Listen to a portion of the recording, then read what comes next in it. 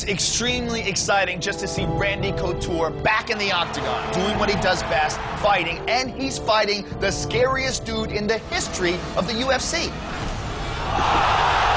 Can you see me now?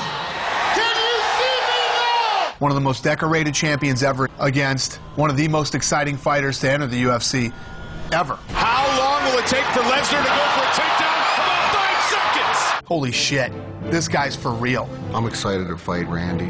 What a great opportunity. What a once-in-a-lifetime opportunity. Brock Lesnar is a freakishly strong dude. He's a huge man, big old fists and huge shoulders.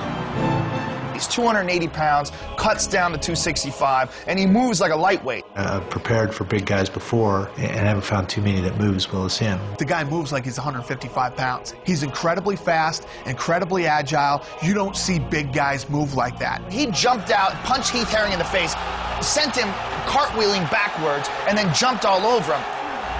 It didn't prove nothing to me, really. I knew that I'm 10 times the athlete of some of these guys. Randy Couture has a huge order in front of him in taking on Brock Lesnar. He's kicked down. He takes him down again. This is a complete domination. What Randy does best is he controls, and he's diligent, and he's a smart fighter. My area of strength has always been my wrestling background, and I've found ways to effectively keep the fight and put the fight there, where I'm on top of guys.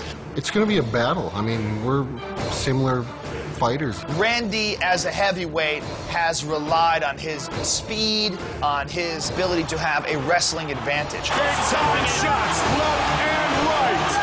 And it is all over. Randy Couture remains the heavyweight champion. He will have none of those advantages over Brock Lesnar. He's been able to control a lot of people because he's a great wrestler. He won't be able to control me. What Couture needs to do is do what Couture does. Expose weaknesses. Listen, everybody has weaknesses. Everybody, every fighter. And nobody is better at exposing those weaknesses than Randy Couture. As big and as powerful as he is, it's still pretty one-directional, all straight ahead. If you're there and then you step to the side, it's hard for that freight train to kind of veer one way or the other. He's got something that I dearly want, and that's the UFC heavyweight title. Me coming back and the crowd that Brock brings, I think there's going to be a lot of hype for this fight. I don't know what's going to happen, but I know how it's going to end, with the title around my waist.